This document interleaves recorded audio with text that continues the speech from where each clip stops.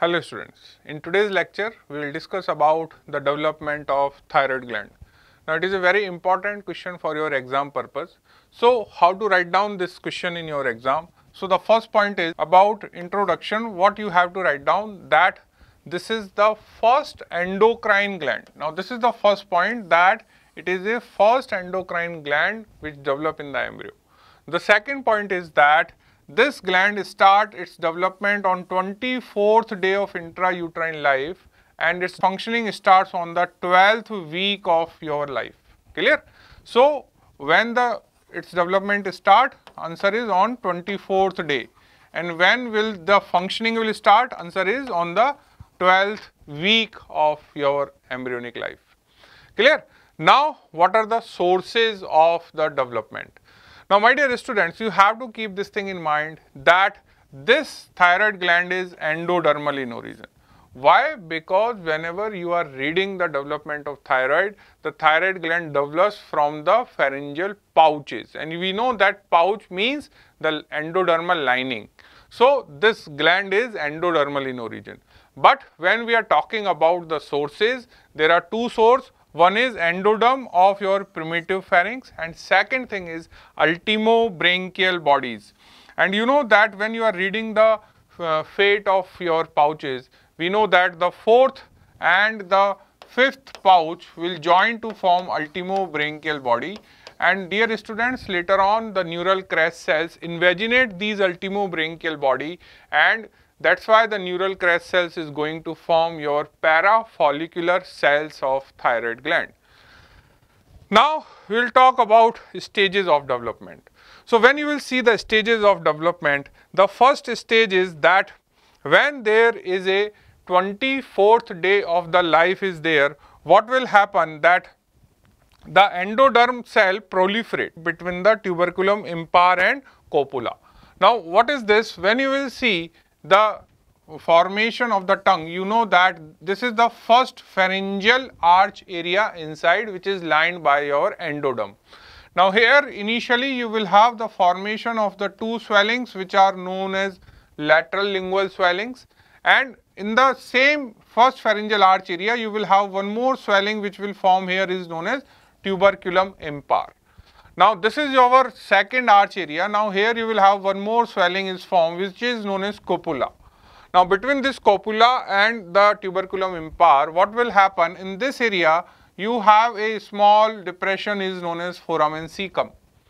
So my dear students, what is foramen caecum? Actually what will happen, that in the tongue, in this area of primitive pharynx, or you can say in the developing tongue, first there is a formation of a thickening which is known as primordium thyroid.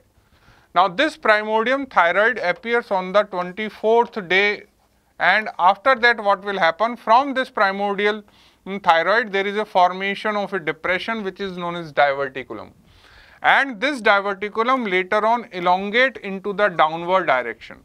So this diverticulum is having a opening into the developing pharynx or in the tongue, and that area is persist as a foramen caecum. So when you are writing the development stage by stage, first there is a formation of a proliferated area between the two swellings which are known as tuberculum impar and copula, and from this swelling there is a formation of a diverticulum. This diverticulum will elongate, and this elongate diverticulum is going to form your thyroglossal duct, and its site of this invagination into the tongue is known as foramen caecum. Now next what will happen, that when you will go down, now this is your duct which is going down, and this tip of the duct is going to proliferate, and when it will proliferate, it will then later on bifurcate into the right and left part. Clear? But the important thing is, when it is going down, it is crossing the structures anteriorly. That means it lies anterior to your developing hyoid bone, it lies anterior to your developing laryngeal cartilages. So when the duct is growing downward into the neck and midline, now this midline word is important, and later on what will happen, it crosses anterior to the pharyngeal part of the developing gut, developing hyoid bone and developing laryngeal cartilages. Now once it will reach into the neck in lower part, this tip of the duct bifurcate and the cells will proliferate. And these cells, those will proliferate here, is going to form your two lobes and the isthmus of thyroid gland. So ultimately what will happen by the end of 7th week, now the gland will reach to its final destination. That means it will achieve its position on 2nd to 5th tracheal ring area.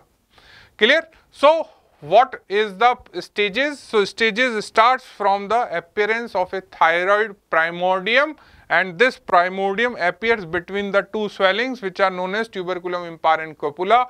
From this thyroid primordium there is a formation of a diverticulum. This diverticulum elongate to form the duct. The opening or internal site of this diverticulum is known as foramen cecum. Then this duct will cross anterior to the developing part of your pharyngeal gut, then developing hyoid bone and the cartilages. Then the tip will show the proliferation and bifurcation to form the two lobes of the gland and the isthmus. And then what will happen? The gland receive its final position by the 7th week of intrauterine life. Now what is the future of this duct?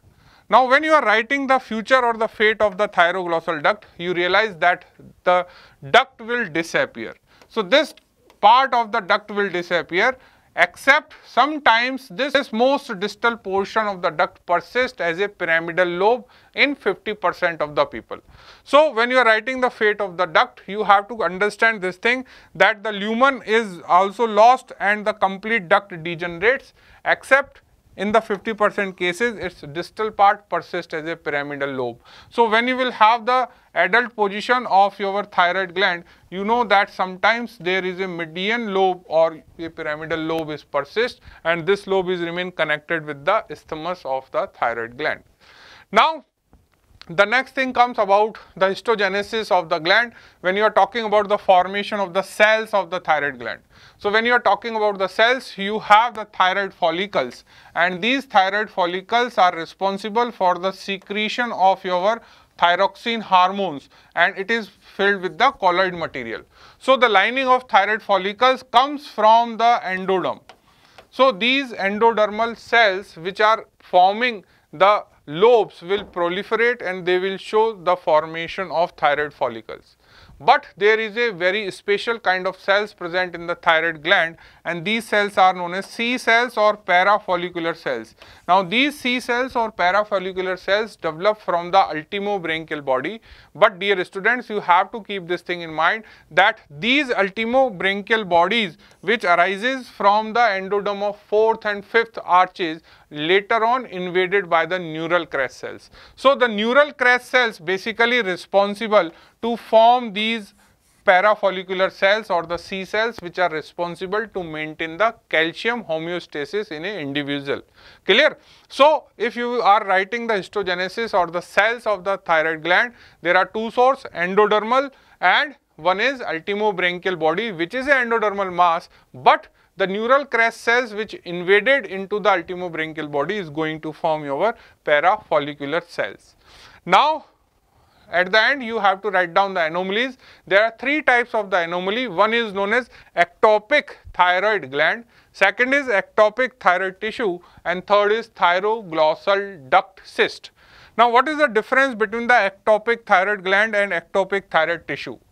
Now my dear students, what will happen when your duct is descending down from the foramen cecum into your neck in midline? What will happen later on? This part will disappear. But what will happen? This descent will not achieve up to the normal level. If this part will remain undescended but it remain in midline, what will happen? That the gland will develop here. If it will go little bit more, then the gland will develop here. It will go more, then the gland will develop here. That means suppose this is the definitive site, but the gland is not developing here, it may develop in these areas. But what are these areas? These areas are lies in a normal pathway of thyroglossal duct. So here in this diagram, if you will see, this is your point of foramen cecum. Now if the diverticulum develops here only in the gland, then it is known as lingual gland. And once the duct will pass through the substance of the tongue, and if it develops here, then it is known as intralingual part of the gland. If it comes out and lies just above the hyoid bone, it is known as suprahyoid. If it goes down, it is known as infrahyoid. And sometimes the duct is so long that it enters into the anterior part of your mediastinum, which is known as intrathoracic part of thyroid gland. So when you are talking about ectopic thyroid gland, you have to understand the definition that ectopic thyroid gland means when the gland develops in the normal pathway of thyroglossal duct in midline. Clear? And which is the most common ectopic thyroid gland position out of all of these? Answer is lingual thyroids. So lingual thyroids are the most common variety of ectopic thyroid gland. Now, what is ectopic thyroid tissue? Now, ectopic thyroid tissue means the thyroid tissue which is present in other parts of the body other than the normal tissue. You have the normal thyroid gland, but apart from this thyroid gland, the tissue is present in any other part of the body like larynx, like trachea, like esophagus, like ovaries or pericardium.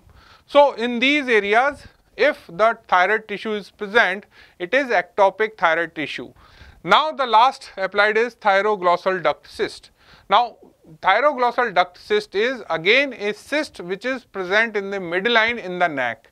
So, what will happen normally? The thyroglossal duct, we know it disappears.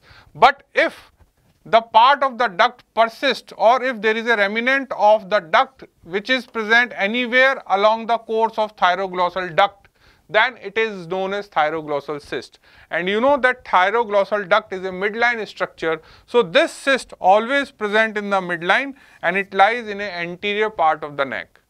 Now, this thyroglossal cyst is highly movable and it moves with the deglutition. It is a painless and it is progressively enlarges. Now, when you will see the thyroglossal cyst, if it is get infected, then it opens externally, then it is known as thyroglossal fistula or sinus. Clear?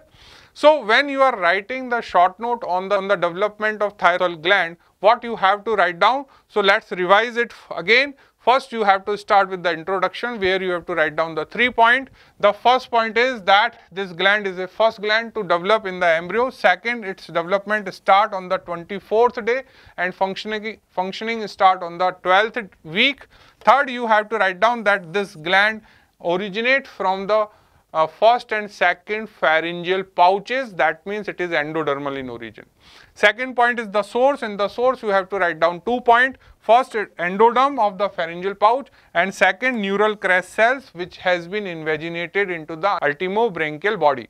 Then you have to write down the steps of the development. First, there is a formation of the primordial thyroid, that means there is a proliferation occurs between the tuberculum impar and copula. Then from this area there is a formation of a diverticulum. Diverticulum elongates to form the duct. The duct is known as thyroglossal duct and its upper part or the point of invagination is known as foramen caecum.